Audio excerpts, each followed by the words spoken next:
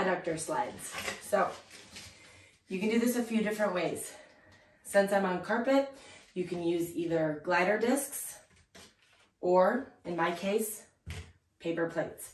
You can also do this on hardwood floors with towels and slide along the towels along the floor.